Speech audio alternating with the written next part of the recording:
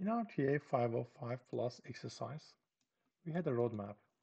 And through this roadmap, we exactly collected the threat intelligence data to build our exercise. We developed some applications for it. We built a target environment.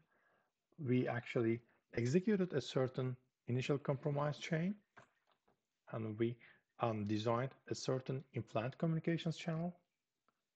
We executed some actions against our target environment, and we used some lateral movement actions, as we previously discussed, such as compromising the remote server using exploits, linking them to the meterpreter, tunneling the traffic, working on the web applications.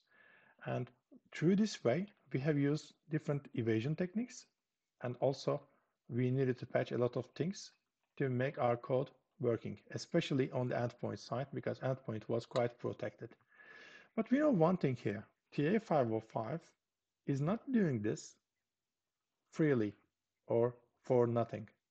They are running after some compromise here, and they were running for objectives.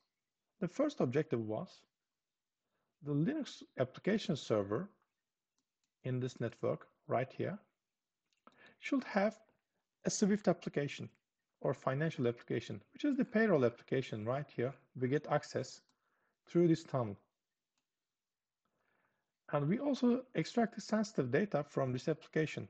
In this case, we can call it PII data, but they are simply username and passwords. Another thing is we need to compromise the server to get more information, because this is the financial application and it may have some additional information. That's why we compromise the server and we have access to the entire server component and their content. Another objective was not Linux this time, was Windows, and compromising the Windows server and exfiltrating some data, if possible, just getting the content. And that's why we had different screenshots and extracted files such as Jack of Hearts, Seven of Spades, and more. So they are the files available there.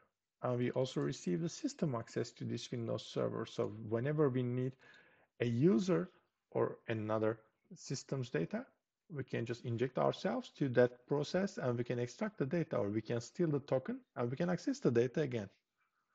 So those two servers have been compromised. The objectives, compromising the financial system as well as compromising the Windows environment, they are also complete.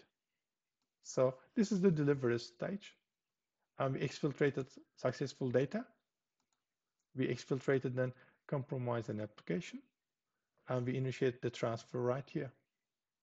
That is the end of the exercise. I hope you enjoyed it.